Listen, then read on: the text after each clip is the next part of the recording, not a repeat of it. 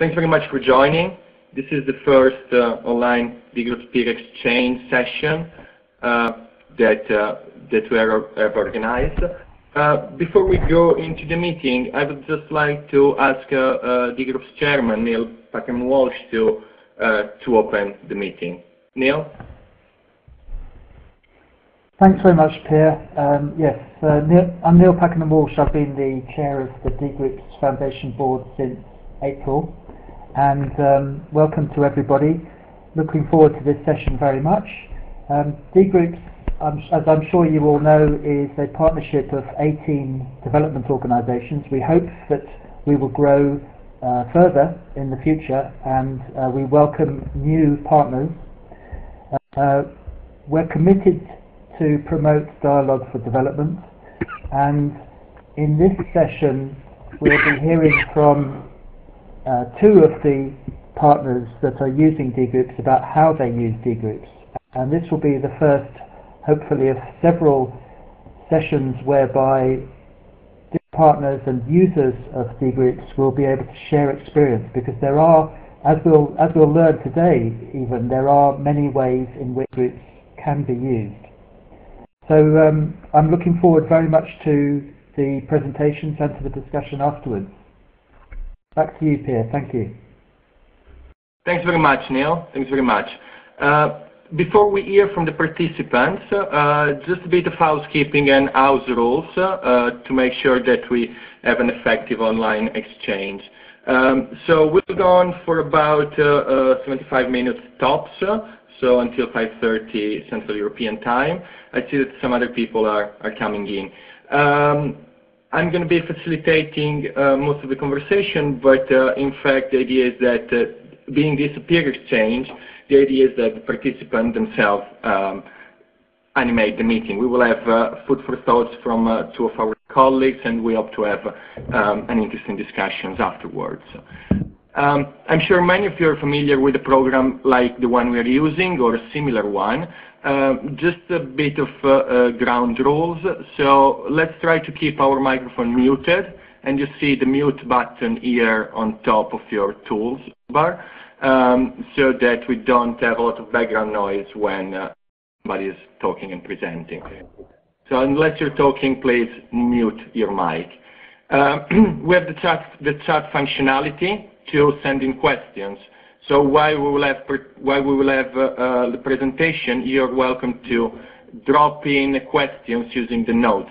Our colleague Christine is monitoring the chat, and she will then bring the notes in, bring the question in for the discussions. With the note, please remember you will see you can send to the whole group or to individual participants. We encourage you to send to the whole groups when you have questions or comments, so we can record without interrupting the presentation. Then for the Q&A, I will ask you to please use the emoticons to raise your hand when you would like to have the floor. You can also use your emoticons to indicate that you're not hearing or something else you want to express some other feelings. But mainly when we will have the Q&A, please be disciplined, raise your hand, and then we will have plenty of time for interactions. Last bit, we're recording the meeting so that we can then use it for playback. So I hope everybody is okay with this. So what are we going to do today? This is the outline of the day. We have two short presentations, one from Sean from the Rural Water Supply Network, and the other one from Myra from FARA in Africa. They will tell us how they've been successfully used Dgroups to do the work more efficiently, probably. Like I said, the chats can be sent in as the presentation unfolds, but let's try not to interrupt unless there are technical reasons. At the end of the two presentations, we'll then have enough time for Q&A, and what we would like to have as a project is a series of example cases and good practices of how the group has been put to use effectively.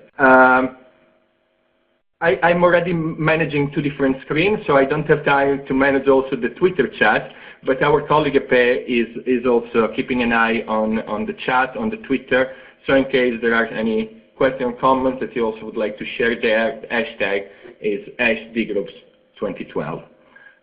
We're now going to hear from Sean from the Rural Water Supply Network. Sean, I'm handing presentation rights over to you so that you can flip directly through the slides. Hello everyone, my name's Sean and I'm based at SCAT in St. Gallen in Switzerland, and I very quickly want to show you how we use Dgroups to really is an integral part of our network, and how we've adopted it over the last year. For those of you who don't know about Rural Water Supply Network, or RWSN, we were set up 20 years ago as the hand pump technology network, and very much behind the introduction of things like the India Mark II hand pump and the AfriDev and things like that. So that's very much coming from a technical background, and over the last 20 years the remit's expanded, and the membership is currently at around 2,500 members, 94 countries. So I've just checked on our Dgroups page and we're up to 97, so we've got bagged another 3 countries today, so that's good. We've got 4 areas that we're interested in the current strategy period. So we've got sustainable groundwater development, which is looking at issues around hand pump technology, around cost-effective boreholes, and around water resource management. We've got equity and inclusion that's being managed by WaterAid, which is looking at issues around human right to water and around disability access to water facilities and to water point mapping. We have the management and support theme being managed by IRC in the Netherlands, which is looking at sustainable services. And then we have accelerating self-supply, which is looking at how to enable rural households to improve their own water systems. In terms of who we are as a network, so we have a secretariat of 2.5 people here at SCAT, and we have, you can see that our main partners on our executive steering board, which include the African Development Bank, SDC, UNICEF, World Bank, WaterAid, WSP, IRC, and SCAT. And then we have a range of active members around the world, and very much a mixture of national governments, private sector, and NGOs and academics. So why did we choose Dgroups? Well, we came on this year, and one of the reasons we did so is that we wanted a self-managing membership database. We had a mailing list on a Excel spreadsheet, which was an absolute nightmare to maintain, and we were looking at a way of a mechanism of distributing our quarterly newsletter. But also we conducted an internal review of how we operated as a network, and found that really there wasn't that much interaction between members other than at some of the face-to-face events that we organise every 3 or 4 years. And when we were looking at online platforms to do this, one of our main criteria was something that was accessible to those with limited or low bandwidth internet, because clearly the people that we want to reach are those that in rural areas and those that probably don't have wizzy broadband connections. So what does it do and how do we use it? I mean, over the last year we've been using it for structured e-discussions. So our first one in April this year was on human right to water and sanitation, and that was in conjunction with Katerina de Albuquerque, who's the UN Special Rapporteur, and she was able to use the output from that e-discussion in her work with the UN. We've recently done another e-discussion on cost-effective boreholes, which was a lot of drillers from about 30 different countries discussing how to professionalise the water oil drilling sector. And we're currently in the process of an e-discussion on accelerating self-supply. So it's been a really effective tool at generating interest and synthesizing knowledge within the network. We've also had some ad hoc discussions on things like water point mapping and mobile phone technology, which is very much a hot topic at the moment. But also another use that has emerged is a sort of a technical query service where we've had people email in with questions like, where can I get a certain valve part for an AfriDev in Ethiopia? Or I was out in the field and I came across this sort of hand pump. What on earth is it? And people have been, members have been extremely helpful in providing detailed responses to those sorts of technical queries. And that really adds value to what we do as a network. In this slide is really showing where Dgroups fits into our emerging sort of online ecosystem that we've developed over the last year or so. So we have our main website, which is primarily our sort of front door. It's our library. We've got about 300 documents there. We have a WordPress blog where opinion pieces from members goes. We have a LinkedIn account which does have some active discussions and is a good way of getting people engaged. But we use both LinkedIn and Twitter as a way to raise the profile of the network and to get people from there to migrate to Dgroups and to be involved in those discussions.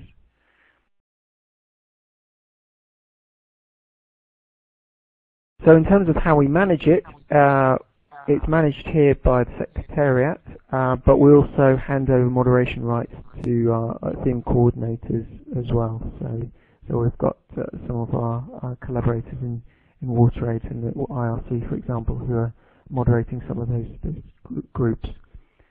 English is the dominant language, but as a network we've pledged to become bilingual in English and French, but this is something that's quite challenging, and both in terms of our main publications and website, but also how we run the network through Dgroups. So very quickly, really, in terms of what we've learned over the last year, it's been very useful because members have opted into Dgroups, so we know that they're there and they're active, whereas before, when it was just a mailing list on Excel, we didn't know whether people were there or not and actually reading the materials unless the email sort of bounced. The e-discussions have created some really tangible outputs and strengthened relationships between people in the network. And our challenge now is really to manage and disseminate knowledge with active practitioners, and so we really want to get more people, district water officers, NGO practitioners, private sector in various countries into the network through Dgroups so that they can share and collaborate. So really the lesson that we've learned really is that thanks to Dgroups, the networking element has really been put into the rural water supply network, and that's been the real added value for us, is what it's enabled people to do to collaborate and to communicate with each other much more effectively.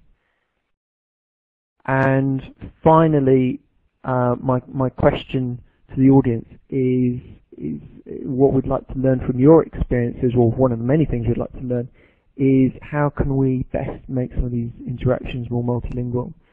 Because while the majority of our membership is in Africa, we want to make sure that the Francophone Africa and Anglophone Africa can properly interact, and then you have obviously Latin America and areas like that. So we want to make it as inclusive as possible, and would welcome your ideas how we can do that. So thank you very much. That was, I hope I didn't speak too quickly, but that was, but thank you for listening. Thanks very much, Sean. We'll come back to the question you had for the other participants and the question that they may have for you later on, but I think there are quite some interesting elements that have emerged from your presentation. I would encourage participants to log your question or comments in the chat if you have some, so that we can then speed up when we open the floor for the discussion.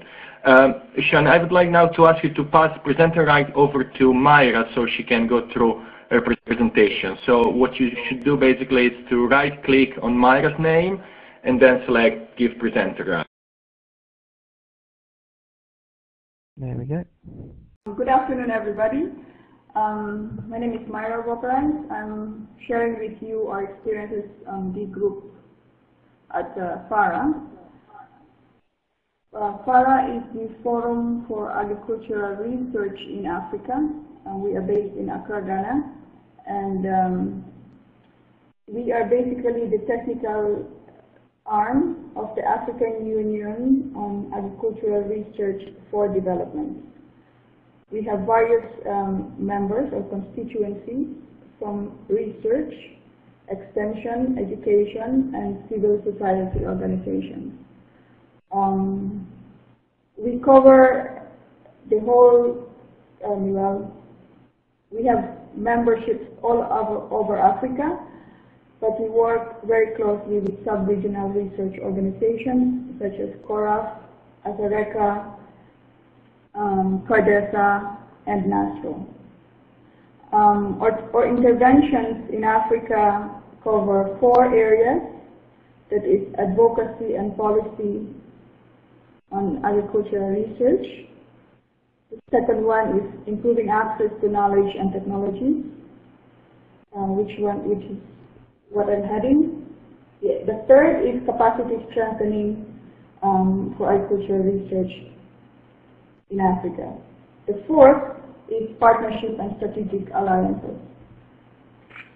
Okay, so if I go to the outline of my discussion, the main reason why we went into Dgroups is that FARA as a forum has to reach out to its diverse members across the world, or specifically in the continent. This bridges the gap between our General Assemblies that are held every 3 years. So we wanted to have a mechanism where our constituents can actually communicate with us and vice versa within this 3 years gap. The second one is more on communication and management of platforms across the continent. We have different thematic platforms within each of our programs, and Dgroups is being used to manage these platforms. The current status of our Dgroup, we have 228 members from 102 countries. The membership is so diverse because it involves, or our membership starts from farmer organizations, extension, youth, up to different leaders of research institutions within Africa, as well as international organizations and donor organizations. So the skills in managing or joining in the Dgroup is very diverse. But the past few years, we've been able to, hopefully, through experience, been able to improve how each of our members are actually participating in the Dgroup. And since Dgroup is used for diverse purposes at FARA, a very active platform that we have is PayPart, which is being managed by Francois. We also have another one, Africa Adapt, that is managed by the FARA Secretariat as well. And actually the second most active group is Rails, that is managed by David MD. So in total we have 50 subcommittees, but not all of them are active. The benefits that we've been able to gain from Dgroup is that we've been able to communicate with our different stakeholders throughout the 3 years in between the General Assemblies. An example of this is that if we have certain announcements to make or different engagement to make with different stakeholders, we're able to use Dgroups. But we've also been able to organize ourselves better by having a weekly update. We had a very big challenge in terms of the quality of information or moderating the information exchange among our members. We've been able to solve that through our weekly updates, which is currently being managed by the Secretariat. The second benefit is that we managed to empower non-research stakeholders, meaning these extension workers, farmers organizations. So they are able and they're free to raise any questions or any topics they want to discuss. A few months ago and even last year, we had very active discussions on specific topics that were raised openly by our members. Somehow it died down this year. We are trying to assess why or what is the reason for this. The fourth benefit is that, as mentioned earlier, we use this as an advocacy and dissemination tool. So when we send out an email about our achievements or any new opportunities, it reaches out to diverse users. And what is very important to note is that a lot of donor organizations are actually members of our D group, and they're just very quiet. But when we talk to them, they are very much aware of what's happening at the FARA level in terms of activities. Through the subcommittees, we have also been able to have focused discussions, and it has also helped us improve the management of our different platforms. I've mentioned Rails, but there's also Donata that we are also working on. PayPart is very much active in using the D group. The main challenges we face is how to manage our dynamic sub-communities and then also catalyze discussions. As much as we want to encourage discussions from our members, we also want to maintain quality discussions. As much as we want to have several sub-communities, we want to make sure that they're actually being used. And our manpower at the Secretariat is very limited. The second challenge in terms of management is the diverse skills and interests of members. When we had these very active discussions raised by some farmers or extension workers, we actually were also flooded with complaints from different members about receiving a lot of garbage from our D group. And I think that still continues to be a problem, although it's been less and less now. The other challenge is how we actually encourage the members to update their profile and also make better use of this database of our members. I mean, encouraging them to have probably subgroups or of the use of D groups.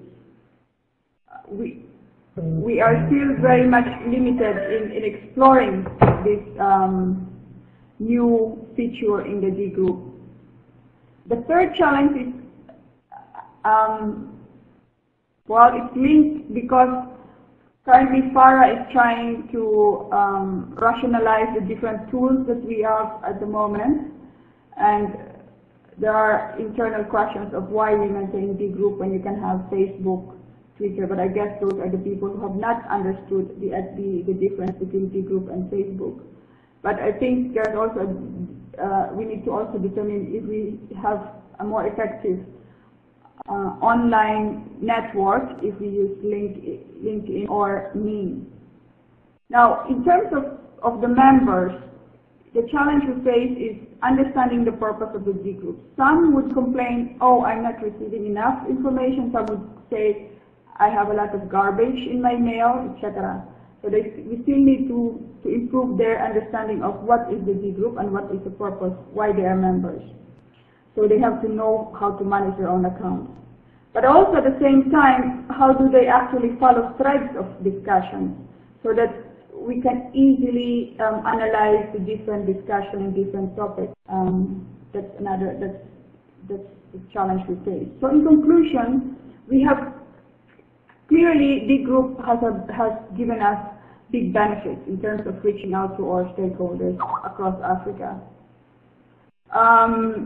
We've been able to, we need to strengthen its use within our communication strategy that we're trying to revise, as well as link it up with our social media strategy that we are trying to develop at the moment.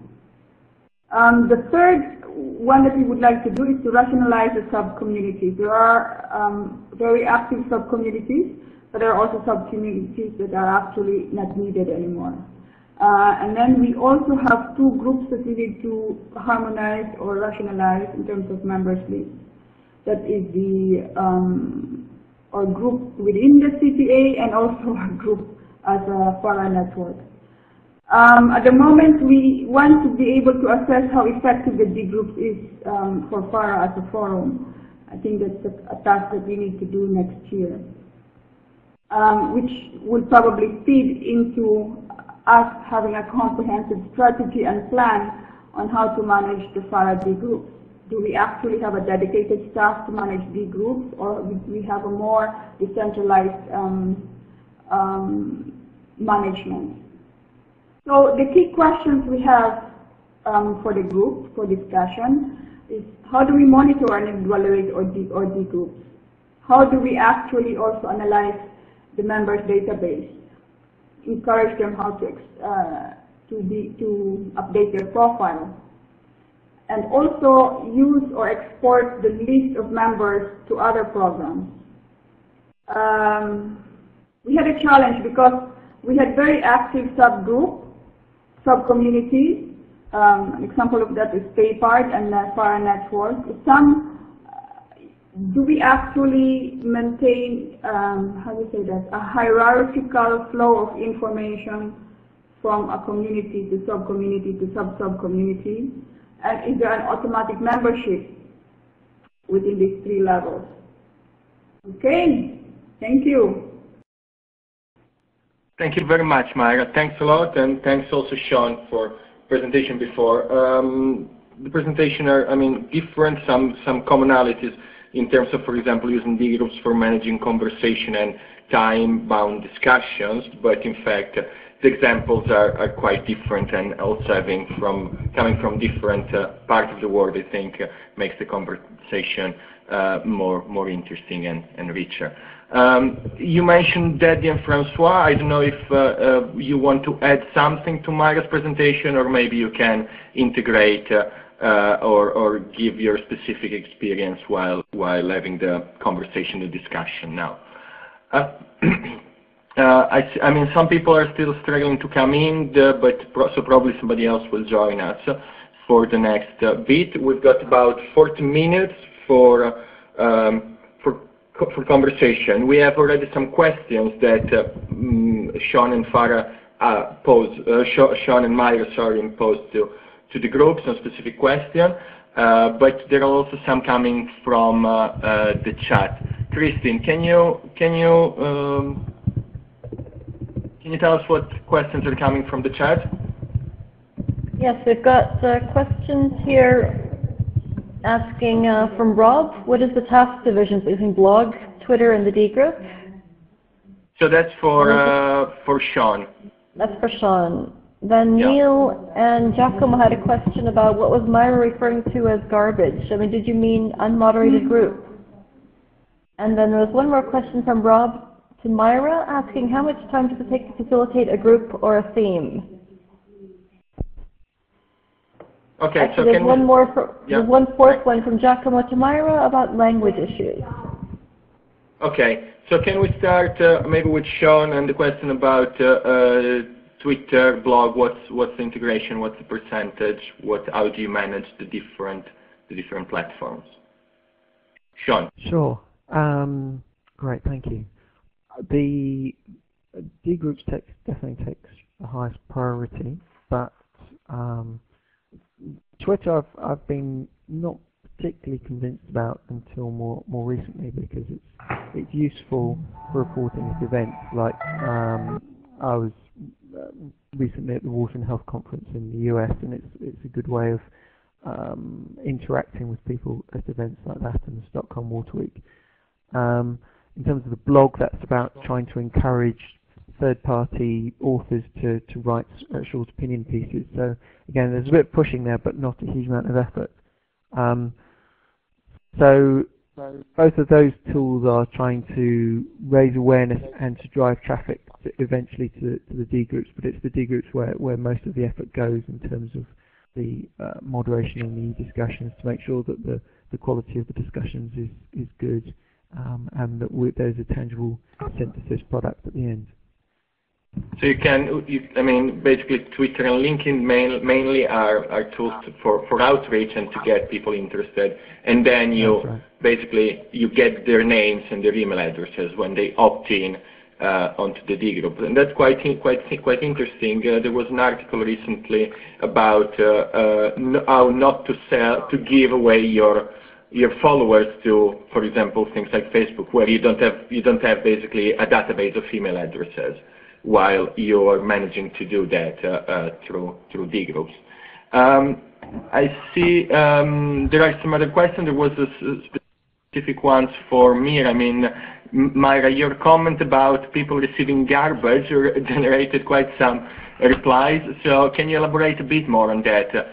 What do you mean with garbage? Is it because the communities are non-moderated? So also thank you messages or personal messages go through and reach the whole list. Is that what you're referring about? Can you elaborate a bit more? Yeah, sorry about that. Because of the diversity of our members, we had a lot of internal struggle on how to manage or moderate the discussions. Some people thought that it is better to keep it open and free and just let it flow, and said that if we control or moderate it too much, then people will not be encouraged to raise issues or to discuss. The other side is that if we moderate it, then we actually ensure that there's a quality control. In the end, we decided to moderate it and be more strict, and it really died down. I think it was one of the reasons why the discussions have died down. There are no more open discussions that are coming out from our network. That's probably the effect of that.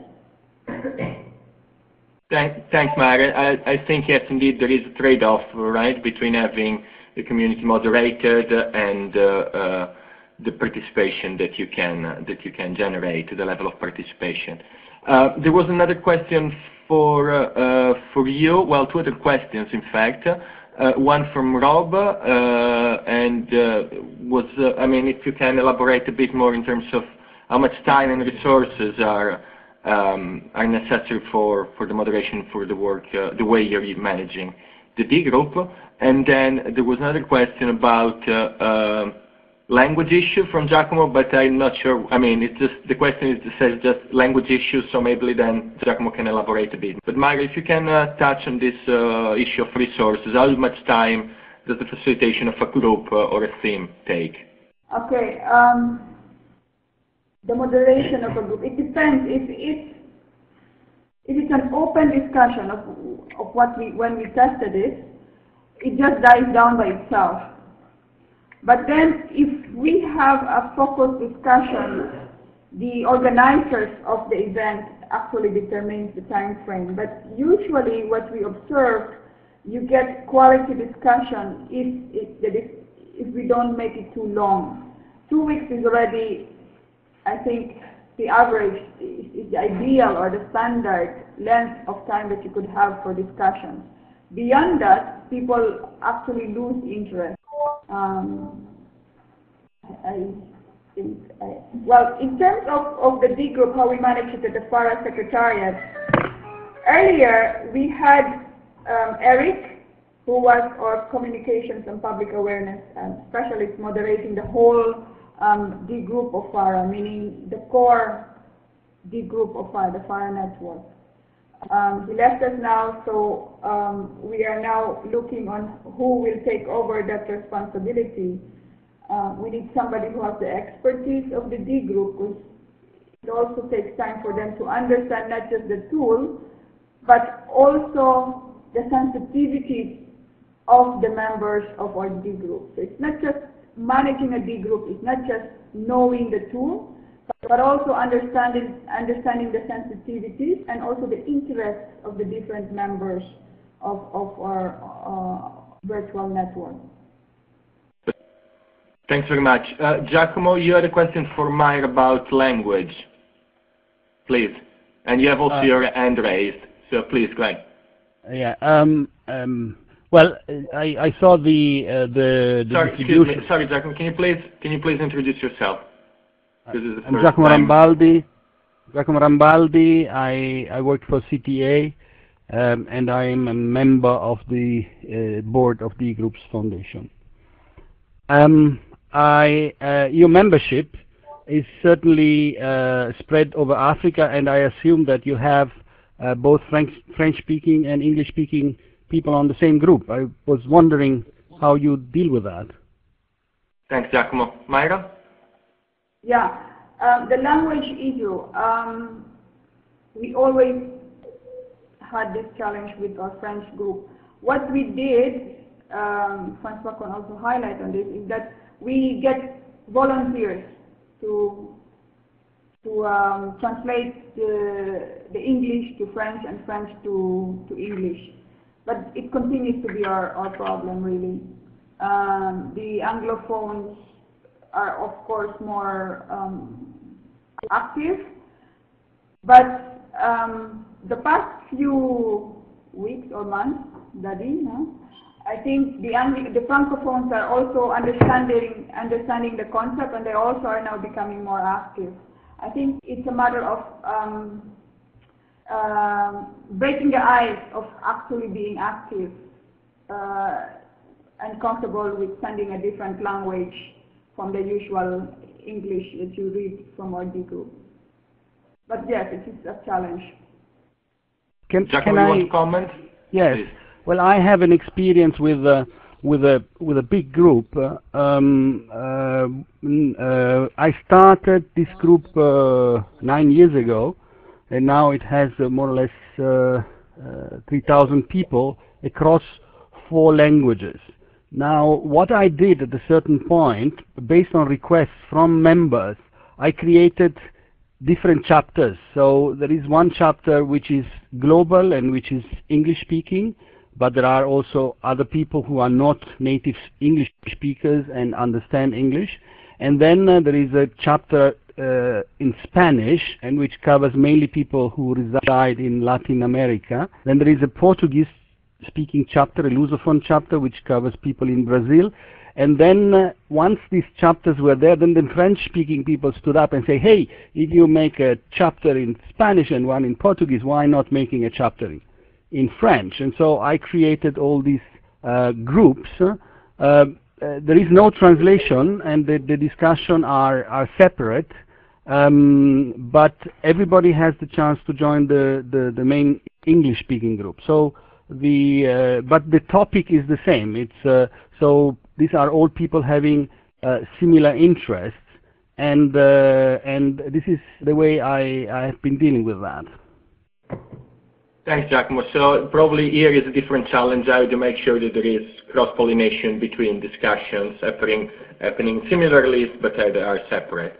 So maybe that's another discussion point for later. I see that Daddy also has his hand raised. Daddy, you want to come in, and then we have a few more questions from the chat. Please, Giacomo, please unraise your hand so we clean the queue. Thanks, Daddy. Please. Okay. Thank you. Just wanted to add some few points on the language issue. It has been really a challenge because when discussion starts, most of the time it is in English, and we see our Francophone colleagues complaining, and so I've been from time to time translating some key messages and sending the French version of the message. And of course, this is not sustainable because we cannot be translating all the messages all the time.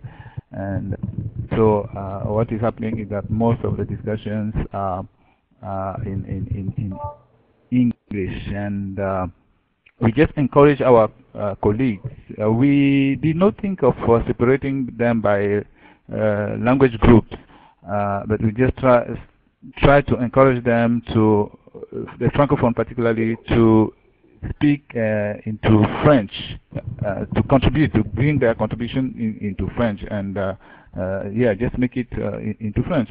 And we also encourage them to use Google Translate. Sometimes it can be helpful. It is not perfect, but if they use it, we believe that it would help them a little. So these are some few elements I wanted to add on the language issue. Thanks. Thanks very much, Daddy. And yes, that is a colleague of Myra and Francoise at FARA. And as Myra said, you are the main administrator of the Rails group onto Dgroups.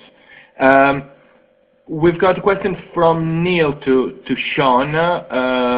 Sean, you mentioned the difficulty to engage practitioner. Do you have thoughts on why and how to address this? Is it to do with lack of awareness or lack of connectivity? Would you like to reply to this, Sean? Yeah, sure. Actually, that is kind of, I don't know how to explain it quite well. We do have very good links to practitioners. We're just being greedy and want more. One of the great things about the e-discussion on cost-effective boreholes was that we had drillers in Nigeria and Nigeria and Zimbabwe and Zambia and Somalia and all over the place, really sharing experiences on nitty-gritty details about drilling contracts and things like that. So really fine, detailed stuff, which is great to capture.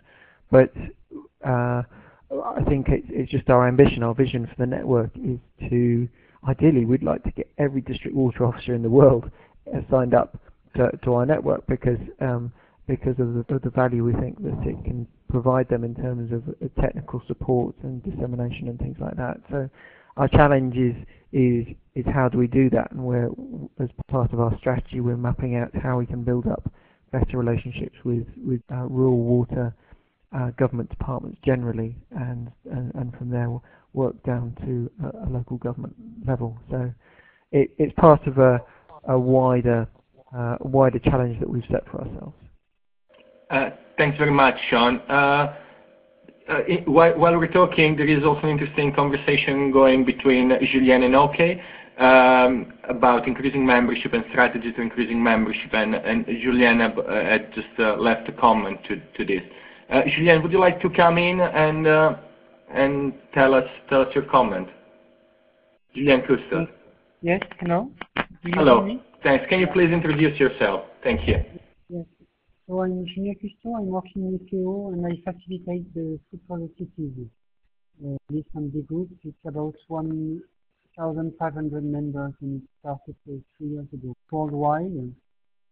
And it's both in many English, a bit of French, and very little Spanish. I result of the discussion on the language. Now, the point I just raised was on the ability to address and to get the high-level decision makers on board, because it's one of the challenges we have is we have quite a lot of discussions about two or three emails per day, which is 500 emails per year about, and already a lot of people find that there's a lot of traffic and want to unsubscribe, so we have to fight sometimes to keep them in the list, but it's really difficult to get high-level decision makers. And this is one of the challenges, and I don't think there's any solution to it, but this is wrong. So not only to have them on the list, but also making sure that they are engaged and active.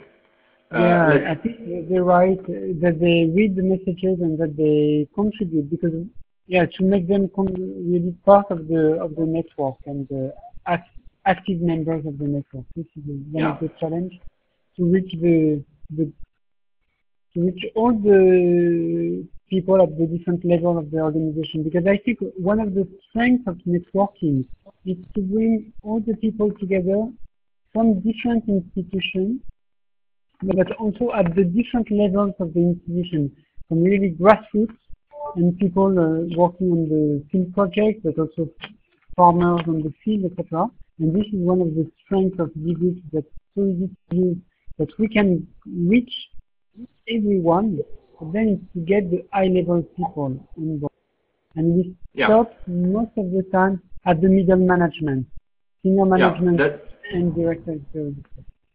That's clear. There are a couple of other questions from our presenters, but I would like to hear from the other participants. This is, I think, a very relevant comment. So, it's one thing is to engage participants. The other thing is to make sure that decision makers are also part of the conversation and they are actively contributing and engaging. So, is there any other of the participants has any comments over this or any suggestion before we move on to other questions that are pending from the chat? Yes, Daddy, please. Yeah, on the question, I think there was a question on how to increase the level of your interaction or involvement with partners. I think one thing I've observed from my experience is that so far the Dgroup, let's say the messages being sent through the Dgroup, most of the time are being accessed by members through their, let's say, Microsoft Outlook, their messaging software. Very few of them know that they can also access the Dgroup platform itself online using their username and password, and have more facilities, more features there. So capacity building in use of the platform, I think, is something that we may also consider in terms of increasing the level of interactions, because not so many people do go actually on the platform online. They do receive emails in their email box and respond to them, but make very few the online platform. So awareness creation and capacity building on the use of the platform will increase involvement and membership also, I think. Thanks. Thank you, Daddy. That's very useful comment, and in fact also the fact that through the web interface you can change your email preferences. So, for example, to get one daily digest or weekly digest of the messages. A lot of users are not aware of this, and then indeed they complain about receiving too many messages. So I see it also in the work I've been doing with users of Dgroups, that there is indeed a need of making sure that everybody knows what are the functionalities that they can use to make their user experience better. There is also one, also Sean has raised his hand. Sean, do you want to come in on this point? Yeah, sure. I think to get decision makers engaged in Dgroups, it has to be on a topic that either they're personally very interested in. Like, for example, on the drilling discussion, we had the State Minister from Ethiopia get involved, so that's something he's quite passionate about.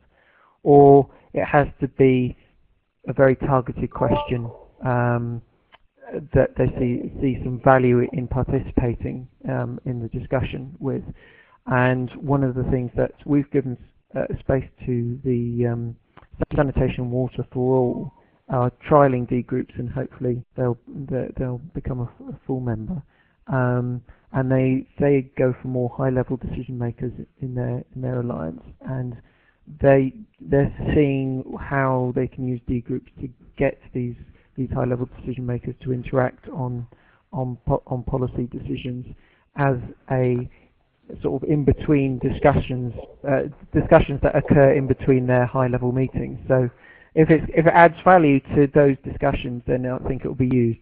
If it's just seen as another stream of emails, then it will probably be ignored.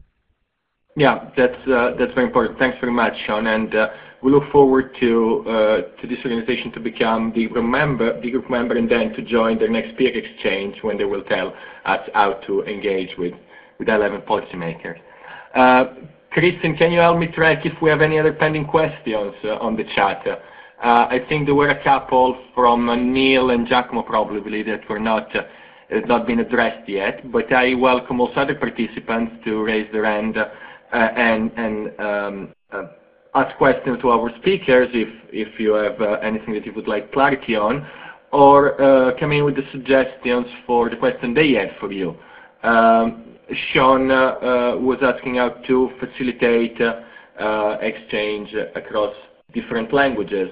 Myra had other questions on the monitoring and evaluation of D-Group, how to assess when a D-Group is successful, how do you make sure that you can demonstrate a concrete and tangible output, and then some that we've touched upon already, the management of the different committee and how much time that takes. Christine, is there any questions that are pending from the chat? Hello everyone, this is Kristen Colsus from FAO again. Neil had asked Myra about why she thought D-Groups had an advantage compared to other tools such as Ning, LinkedIn, etc. Was that answered? I'm not sure. I'm not sure that has been answered, but I think it's very important to hear from FARA experience, indeed, what's the advantage of D-Group compared to other tools that are maybe freely available or anyways accessible to participants. Myra? Yeah. Okay. Actually, I cannot answer that yet because we're still in the process of assessing the advantages of Ning versus D-Group. From initial analysis, before the D-Group was revised or upgraded, Ning had an advantage because you can actually see the profile of your members. But now, I can see that D-Group members have actually well-defined profile in terms of experiences, the biography and interests. That's also a very nice feature of D-Group that we need to explore more. Besides that, I cannot really be an authority on assessing between D-Group and Ning yet. Maybe by early next year we should be able to share our assessment on this comparison. I guess Ning is more popular. I don't know. So this is a study that is currently taking place at FARA. You're looking more closely at these issues at the moment. Yes. Yes. Thank you very much, Myra. There was also another question from OK, which I'm not sure if it was probably for both of the presenter. How can you make sure I can increase the level of interaction? We have touched slightly upon that, but maybe there is some more to elaborate. And then also from OK, what if something has been done to show and to make members understand what the difference between D-Groups and other social media, which in fact relates also to some of the comments that from Martin and Eddie when they say that in fact with the new platform there are quite some new features that need to be explained to most of users. But to both of you, what has been done to increase interaction and membership? Have you tried something specifically? Sean and then Myra. Right. I think, as I think I've already explained, the interaction has been pretty much driven by organised discussions and then just some ad hoc things, but generally not that much outside what's been organised, other than a few technical queries that have come in, and we've been in the process of migrating our membership over to D-Groups. So what will be interesting to see over the next over the year is how our network on D-Groups develops further in terms of we've been experiencing a steady increase in membership, and what do we need to do to maintain that level of growth, or will it plateau? The Monday or the Friday? Yes, Yeah. Thanks very much, Sean. Thanks. Neil just posted a comment and to open a bit more discussion also to the other participants, to hear something from you about the level, depth and quality of the discussion on Dgroups versus other platforms. So do we have, is there anybody in the room that have experience, have compared the different platforms and can tell about the different level of interaction that you can get through the different platforms? Anybody would like to share? I mean, I see, yeah, Neil is saying that emails promote discussion deeper on the website. That's probably true, but it depends a lot, yeah, on the topic you're discussing, I guess, and the purpose of the discussion. I see one hand raised. Myra, yes, please. Yeah, I'm a member of the CC group, and I think they're in the NIN group, isn't it? Or LinkedIn, I cannot remember anymore. I'm also a member of the Africa Business Forum. I don't see much difference, but it seems like they also have this, how do you say that? The members are a little bit more disciplined in terms of responding to the threads of discussions. You can really clearly see when you go into the group, you can follow the thread. But with the D group, the threads of discussions are a little bit not organized and presented through the email properly. Or maybe I haven't explored that possibility yet. Yes, sometimes when the email, when the subject line changes slightly, it creates a new thread. So yes, I experienced that as well. Sometimes conversations that belong to the same thread are instead split. So that's probably something to work on to make sure that that doesn't happen. But on the other hand, it's also about coaching users the way to reply to messages. So it goes back to the point that raised before of capacity building and making sure that users know exactly what they can do and how they can use the platform at its best. Rob, you have a comment, please? Yeah, I also think that one of the key features of this email type of exchange is that it is not at the same time, so it gives people the chance to just let it lie down for one day or maybe even longer, and then really take time to reflect and sit down and then write a response. So that is basically the main advantage for the in-depth character, I would say. Thanks very much, Rob. Yeah, I agree with that. The other participants in the room, I mean, we haven't heard from many of you yet.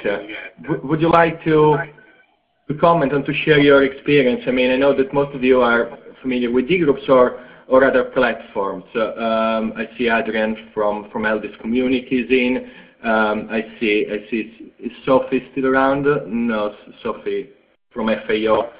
She's also busy with the Camp for Dev French version of the list. So there are, again, the issue of multi-language there.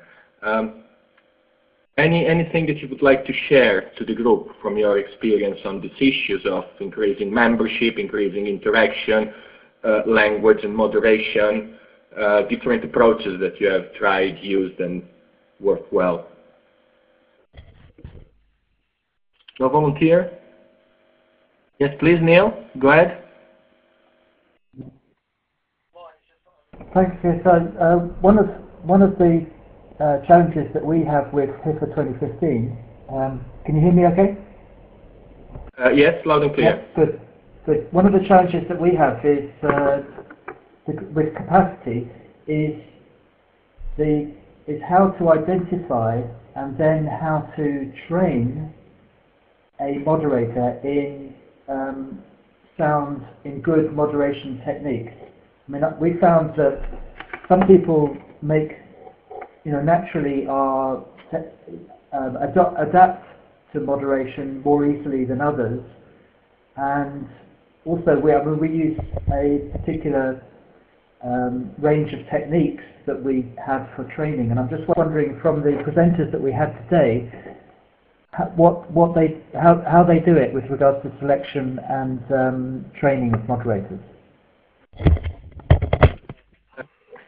Thanks very much, Neil.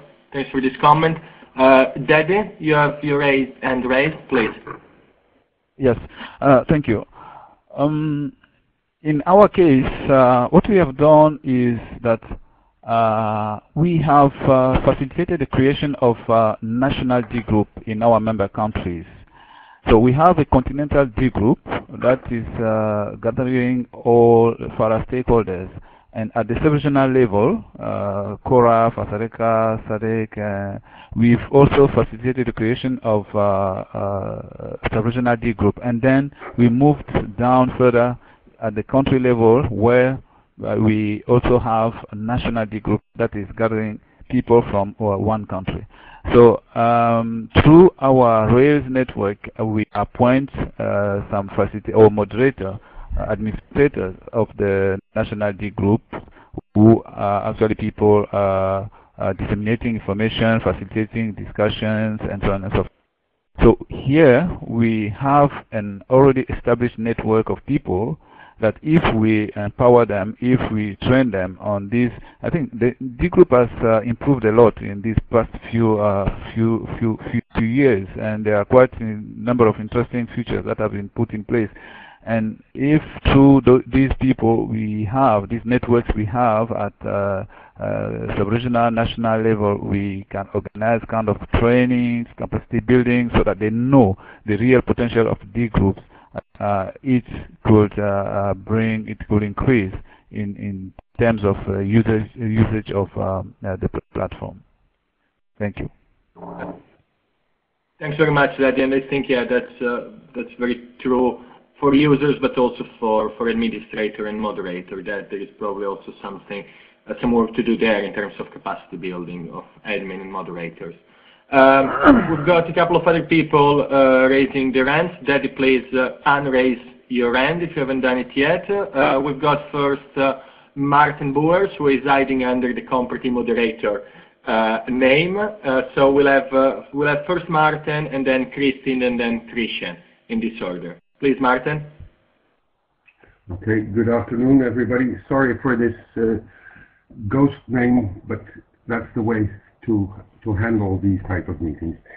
Well, about the training, I must say, well, there are two people here on the list who have been very much involved in training lots of people within ECO, Chris and Pierre, of course, also in the use of D groups and in moderation skills.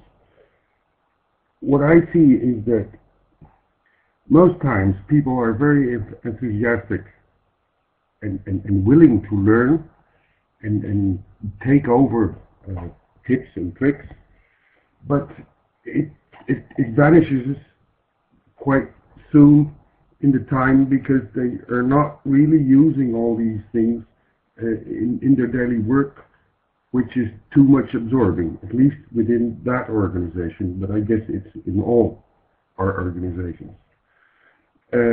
Also with facilitation, we have done some online trainings, specifically online, to be able to also try to show what you can do and which mistakes you can make. And there the same happened. Yeah, people wanted and were interested, but lose their interest for other reasons. And that's my question all the time: how to overcome it. It's only those people who are really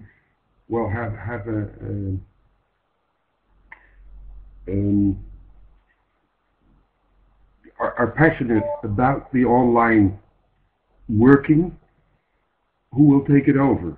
But those are very few in my experience. Thanks, Martin. And Rob just commented, in fact, that ECO staff is only 10% of of facilitation in their work, in their TORs. So the question is, how do you make sure that people becomes good moderator and facilitator in Dgroups when facilitating is not in their task description? And put it other ways, it's how to make sure people use tools efficiently embedded into their work and not on top of. I think this is a common situation in different organizations, in many organizations. We've got Kristin afterwards. Kristin, please. Hello again, this is Kristin.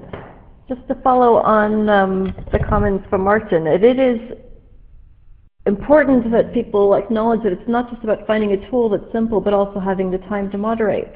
And that's one of the things we find Dgroups is now becoming a tool which is fast and simple to use so that people can actually focus on the technical content of the discussion that they want to have. And we found that the best way to identify moderators is usually people who are participating in discussions, good at listening, and our best ambassadors are often people like Julien, who are lead groups that are growing, they're dealing well with the growth, people come to them and say, we like what you're doing, how do you do it, tell us more. So there's no easy way to do it, but building on the people that we have already is really important. So if I can sum up, it's finding your champions and make sure that your champions tell the story to the other, tell the good story to the other in the organization. So probably there's something to do in terms of sharing experiences within organization as much as we're trying to do now with this session where we bring in experience from several organizations. Thanks very much, Kristin. Christian, please. Can you please introduce yourself? Yes, Christian Binik. I used to be active in the Southern African region, both on the SADC network, but also on the FARA network. But about 6 months ago, I've now moved to the CTA, so I'm actually together with Giacomo here in the Netherlands. I just wanted to share some information about, well, some experiences on Dgroups in terms of how it can also be used as an online collaboration tool.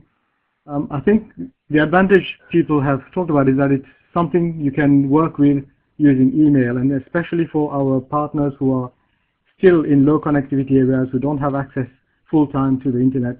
They still rely a lot on email. And I've had people who are still new to the concept of working online or working through the computers other than email. I think Dgroups is one step further. It's not as advanced, or people might say it's not as advanced. People might say it's primitive, but it's not as advanced as the new social web. But the fact that it's a technology that people see as being halfway between what they used to do traditionally, meeting face to face, and to something that they can understand, and they're still related to that concept of talking to someone else, or one at a time, talking to the group. And I think that is part of the transition for some of our stakeholders to evolve and actually move to the more advanced social media. I've had examples of people, for example, in Seychelles, which is a tiny country, about 18 people having to meet to come up with a common national document, realizing that they cannot, even though they're in a small place, they don't have the time to meet physically every day. They decided that Dgroup was good enough to be able to share information among themselves. They were working jointly on drafting chapters of a document. There was a mixture of using Dgroups to share the information so that everyone is exposed to the contributions of the whole group, but they still had someone who was doing the compilation of the different versions and the comments, and every week they would come up with a revised version of the draft document, and they finally made progress. And I thought that was quite interesting, where we're using simple technology, quite accessible to us to make progress.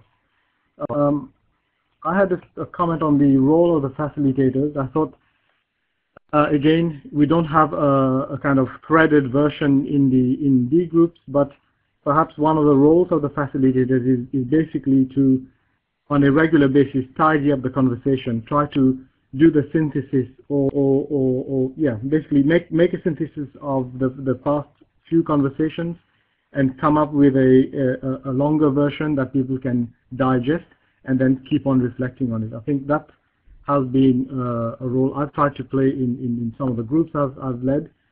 At the same time, you use that as a way of mentoring other people in terms of how they could well behave, or what kind of actions they can do or they can take on Dgroups. So this was just my two. Thanks very much, Krish. Thanks very much.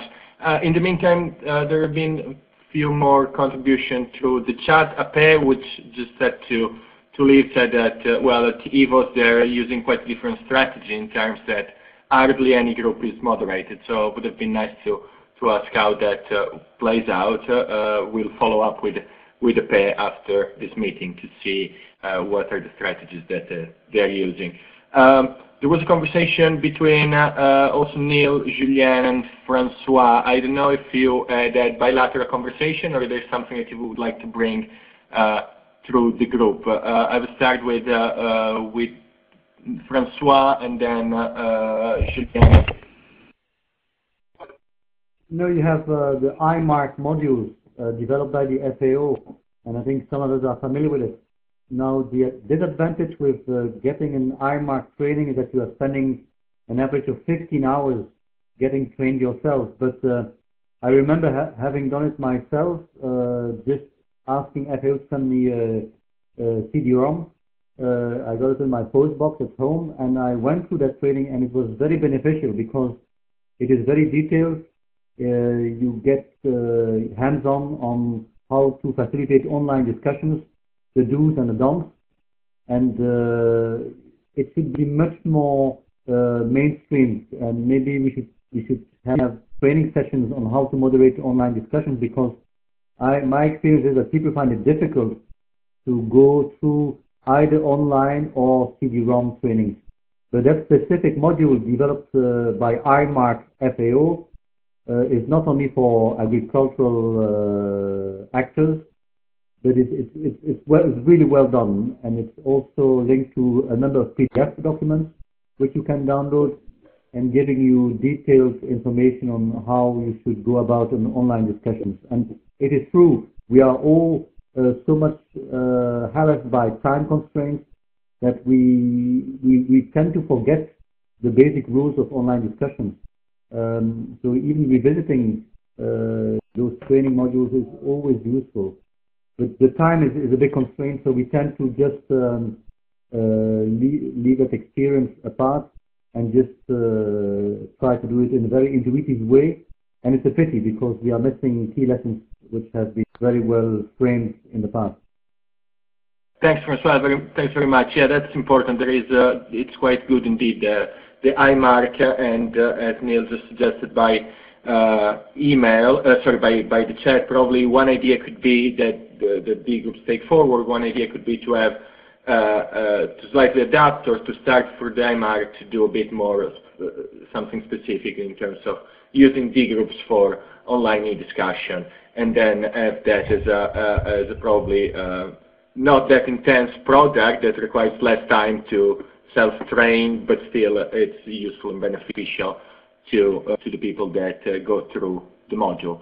I would like, also Martin says that also AgriD has very good training material, so that's another good resources to check for online facilitation. Julien, you had some comments or question, and then we move to Neil. Yes, okay. I can make one comment. I was saying that, and you mentioned it, that we really have to consider that moderating the list or network has to be part of the job. And most of the time when I talk to my colleagues, I say, well, when I consider how much time I spend moderating the Dgroup, I say it's either 0% or 100%. And I would say it's more 100% in fact. Even if I don't spend so much time, a lot of what I do is linked with the list and how it can interact with the list. When I wanted to do a note to my boss, I was just doing a note to my boss. Now a lot of the things I would have done only for my boss before, I reshape it and I send it to the whole list. So there's a lot of messages I sent like this, and my supervisor is on the list, and so he gets the information, but I reach a wider audience. So a lot of things have to be reshaped according to the networking activities. And I think that moderating a list, if it's on top of it, then it will be always will not be a priority. So it has to be embedded. And I think on the network of Dgroups administrator, we have to advocate for this in the different institutions. Thanks very much. Yeah, I think that goes with a lot of online tools. May embed it into your daily practice, so it doesn't become an add-on, but it's just the way you do your daily tasks. So I'm sure that we'll get back in touch with you, Julien, to get a better understanding of how you have been successful in doing that, and we can share that back to the rest of the group. I don't know if I'm successful, but at least I try to do it. That's okay. That's okay. Thanks. Neil, you had another comment. Neil, in the meantime, yes, Myra is suggesting to link more with the IMARC and see how training could be developed. Well, I think so. I mean, Dgroups. Dgroups has, of course, lots of strengths, but we also have relatively limited capacity in terms of our human resources and our financial resources. And I'm quite excited about this idea about IMARC and the fact that IMARC have already done a training module in online facilitation. Now, IMARC, as I understand it, is also a partnership of several development organizations that are committed to training. So, and also one of those organizations, and possibly more, are both partners of IMARC and are partners of Dgroups. So the question arises: can we partner? Could Dgroups partner with IMARC in such a way that we produce an adapted version of their online facilitation training module, but specifically based on the Dgroups platform? It just seems that it would be a lot easier for us to do that in collaboration with IMARC than it would be for Dgroups Foundation and its 5 board members to try to put together such a module on our own. Sure. I think that's very useful. Thanks, Neil. And I think that's something that probably the board can look into and work on in the coming weeks. We are 8 minutes beyond the schedule end time, and it's getting late. So I would like just to see if there is any final burning question or issues that any of you would like to raise before we close the meeting. Please, if you have any final comment or question, do raise your hand using the emoticon, so we can see if there is anything else that's worth addressing now. Okay, I don't see any hand raised, so I'm going to close the meeting. Just thanking you. Sorry, okay, I hear some background noise. So we're saying I just thank you all for the participation and for the conversation. I think it has been really interesting and useful, and quite some different points have emerged. So what we will do after this, we will produce a short report of the session, and I promise it's going to not be longer than 500 words, so we won't keep you too busy reading the report, but there will be a short output from this meeting. The presentation will be made available, so you'll receive the link. And as Neil said before, we as Dgroup, even if I'm not part of the board, but I'm supporting the board, we hope this is the first of a series of meetings in different users to discuss use of Dgroups and in general online moderation and online communities, how to moderate, manage, and engage in online communities. Again, thanks very much for this interesting meeting. We'll be in touch and we hope to see you again soon.